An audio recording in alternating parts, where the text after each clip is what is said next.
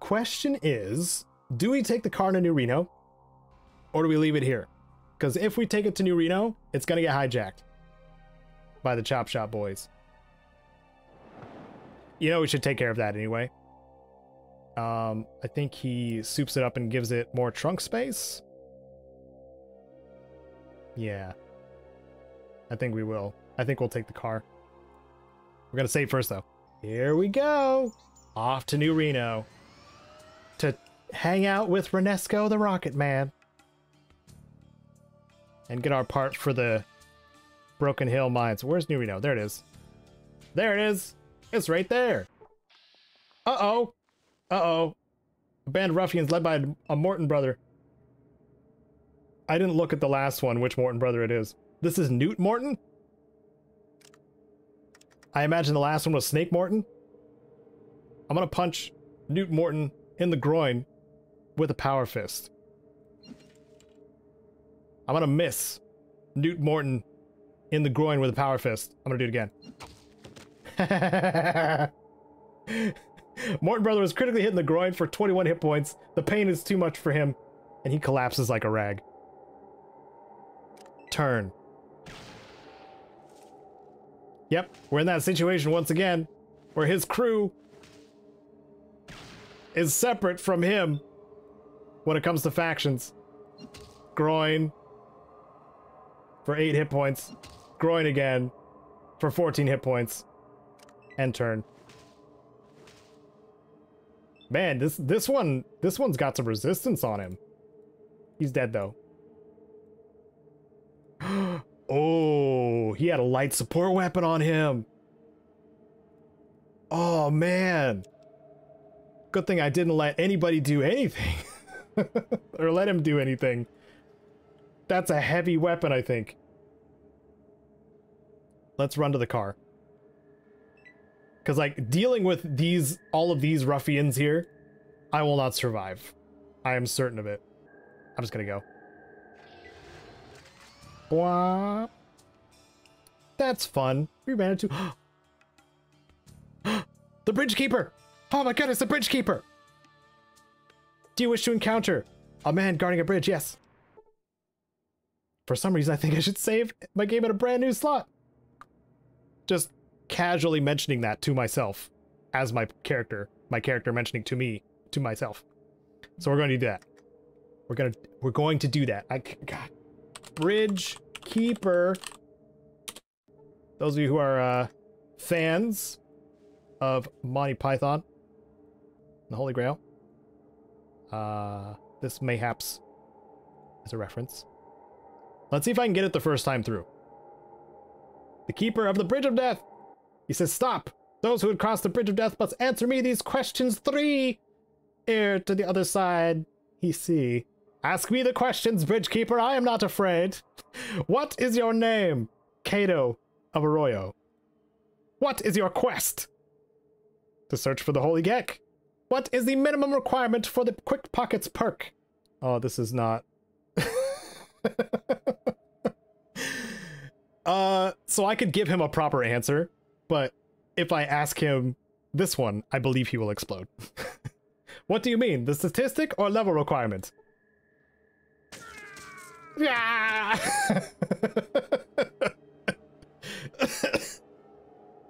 The robed figure was hit for 990 hit points and was killed. But guess what? He had the Bridge Keeper's robes, which are very strong and comparable to the armor that I'm wearing right now. In fact, stronger. Isn't that ridiculous? Look at my stats. Look at how much they change with just the Bridge Keeper's robes. That was a gun. Yeah. So the Metal Armor Mark II is now being beat out with the Bridge Keeper's robes. Let's look at the description really quick. This smelly, filthy garment must be made out of some kind of special fabric in order to withstand the foulness of the Bridge Keeper's body. Oddly enough, it has plasma burns and scorch marks all over it, as if these weapons were used against it to no effect. You have no idea why it's purple. It weighs 10 pounds. Okay. So now my AC is 30. My armor class. And our karma is still 472. Oh, I want 500 karma so bad. I can't wait to be disappointed. So now we'll talk to Sulik. What you be needing? Let's ask him about the spirits and if he has something to say about this place. Spirits be willing to talk. What you want? What did they tell you about this place? They don't want to talk right now. Okay. Combat control. Use best armor trade. And I'm going to give the combat leather jacket to my other companion. There we go. What you be needing? Thanks, Sulik. Thank you so much. Cassidy. My friend. There's some better armor for you. Combat control. Better armor. Really, metal armor is better. Is it better? Why would I give him the metal armor and Sulik the combat leather then? Okay. I guess the combat leather jacket is no longer useful to me. Oh yeah, one of the interesting things too is it puts my car at the other end of the bridge. That's why it says, you know, new save slot. But we did it. We beat the bridge keeper. I'm so sorry, I'm having trouble with words. One of the things I did do, I think it's funny that it's really close to New Reno as well. I'm all over the place today, I apologize. That there's multiple locations that are going to be around New Reno by the time we're done. And the bridge is just adding to it. It's not somewhere I need to go back to for anything, because I already got what was necessary. Are we here? We're here. Okay. We've been into New Reno. I had a little bit of the weird frame rate hiccup thing too. I think it's just because I'm using my recording software at the same time. It does that every so often. Data card? Dang! Friend, if you ain't talked to Jules, you don't know half of what New Reno got to offer. Hey, you know what, Jules? I'm gonna take you up on that.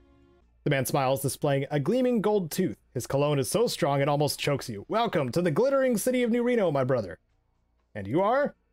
Name's Jules, and I would be most pleased to make your acquaintance, show you around, and set you up with whatever you're looking for. All right, how can you help me? Jules says, I can get you anything you need, brother. If you need to fly, get high, slide down low on a luscious hoe, Jules knows where to go. Question is, I got the treasure, so what's your pleasure? This man is smooth as butter. Jules, I'm looking for a place called Vault 13. He says, you mean Vault City, don't you?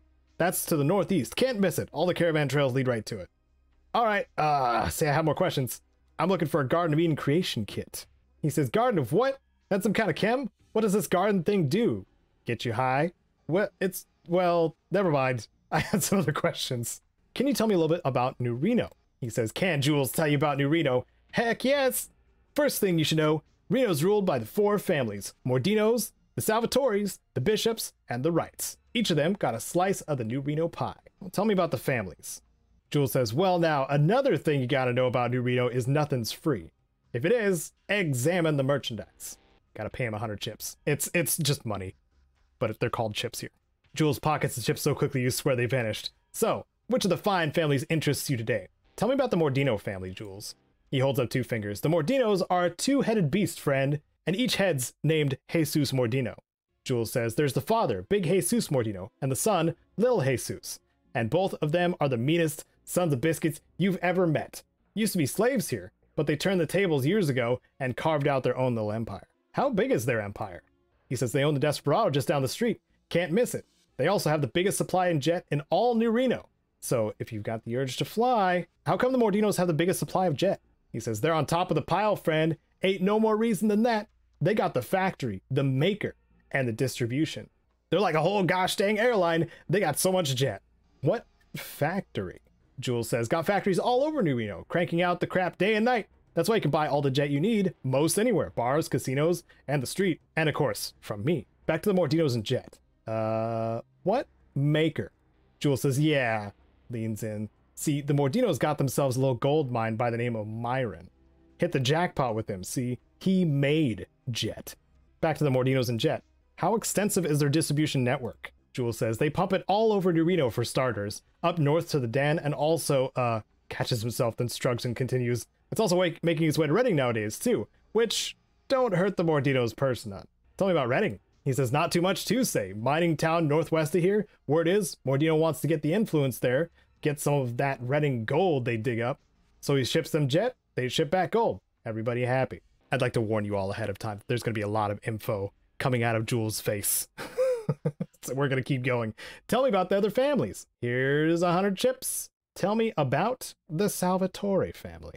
Jules says, quiet bunch. They're led by Louis Salvatore, an original gangster getting on in years. Their territory's on the west side.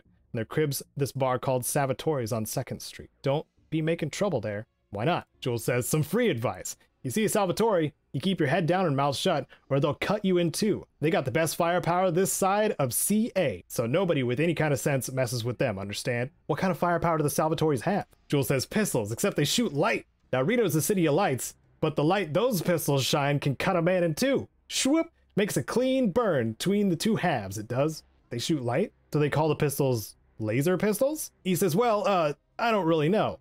I ain't sure what you're talking about, but maybe take my word for it. Don't go asking the Salvatores about these pistols. They have this twitchy habit of killing people who are curious. Okay, let's ask about the other families. And pay him 100 chips. Tell me about the Bishop family.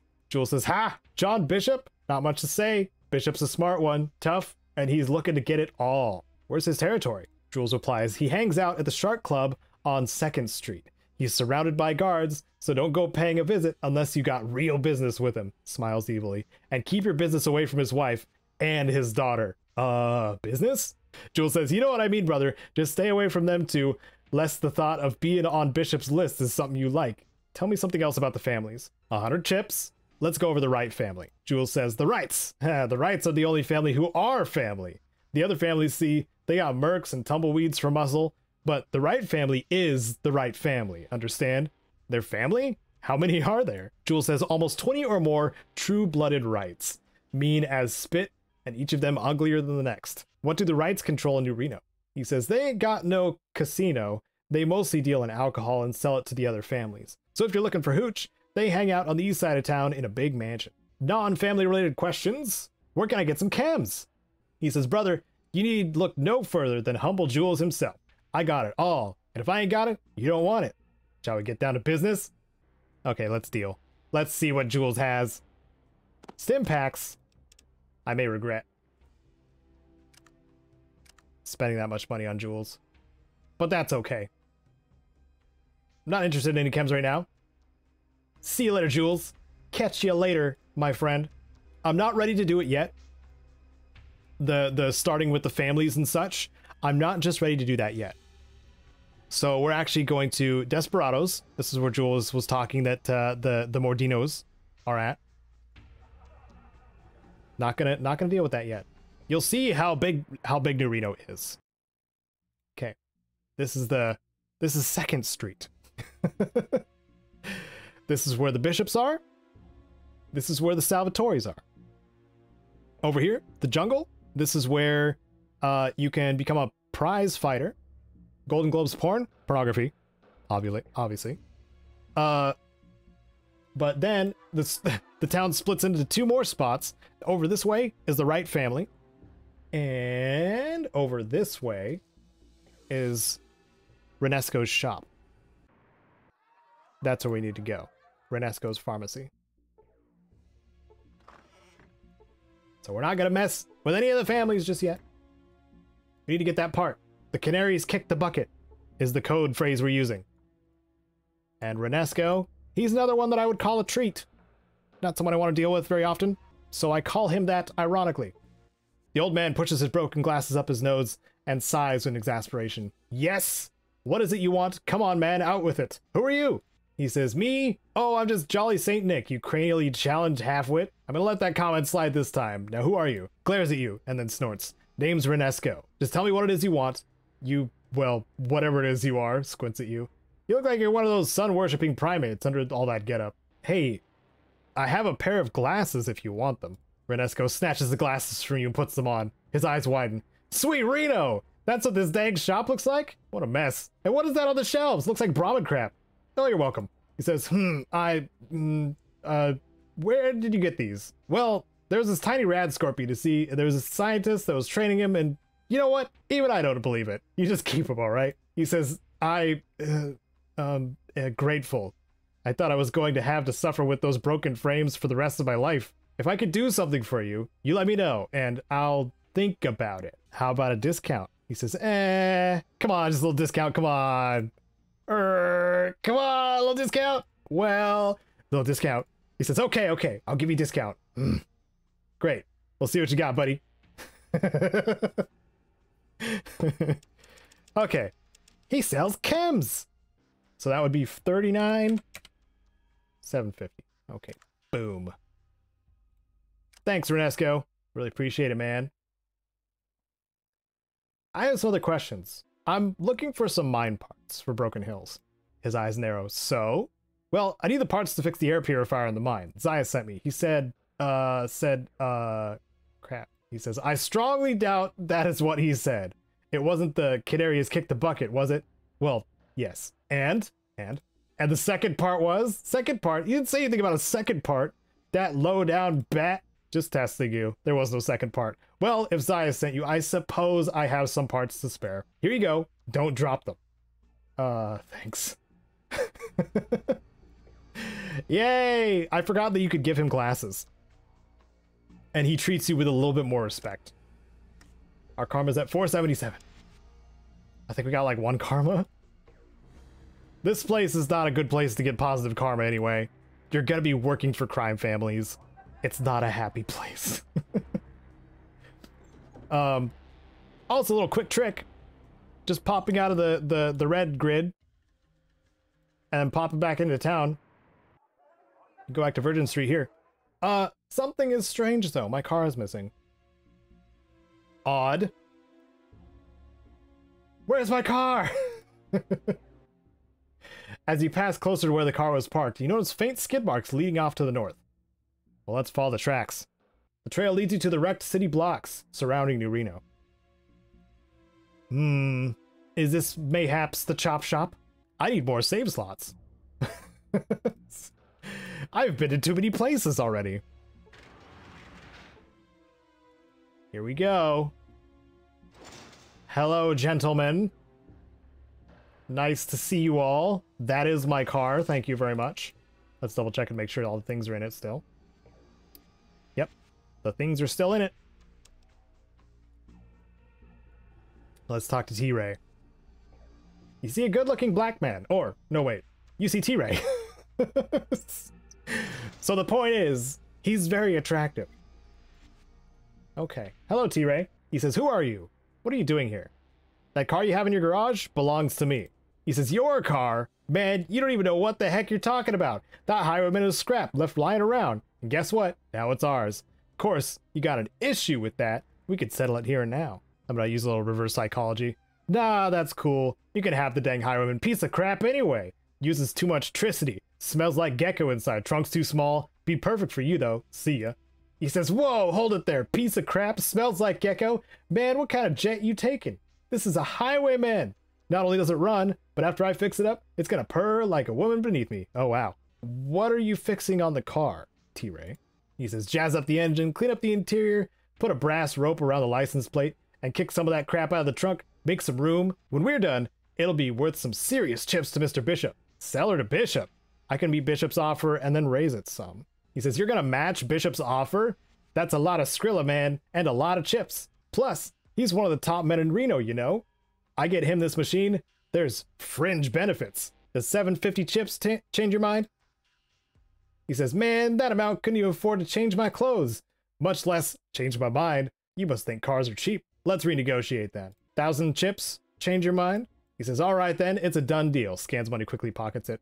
The Highwayman's all yours. It ain't got no battery juice, of course, and it ain't got none of the special amenities I was gonna add. What amenities are you talking about? He says, you know, jazz up the battery power, spruce up the engine, clean out the interior a little bit, give it a shine, put a brass rope around the license plate, and kick some of the crap out of the trunk. Make some room. Any of that interest you? Only 500 chips. All right, 500. Here we go. Done. Takes money. It's all taken care of. And look, ever need batteries? Come talk to me, and I'll hook you up. Can I look at your stock now? Special thanks to my Wasteland legends, Sven and David Hoover, and thanks to the rest of my patrons on screen now. You can catch future episodes of this playthrough on Wednesdays and Fridays, noon and 10 a.m. Pacific. Thanks for watching. I'm Caedo Genesis, and may you wander the wasteland like you own it.